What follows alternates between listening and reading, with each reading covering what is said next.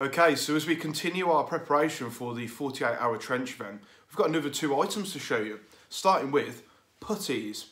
These are wool serge wraps essentially that go around your calf. They go over your boot and they wrap around your calf and they finish just under your knee. And these are actually short puttees, 3 short puttees. Sew them together and you get one long puttee. And these are as authentic as you can get in comparison to original World War I puttees. Now the second item we're going to look at is these. The B5 boot, which was introduced at the beginning of 1915. It's a brown leather boot. These have been dubbed. These are actually made by a company called William Lennon & Co. And that's a company who originally made B5 boots during the Great War. So you can't get much more authentic than that.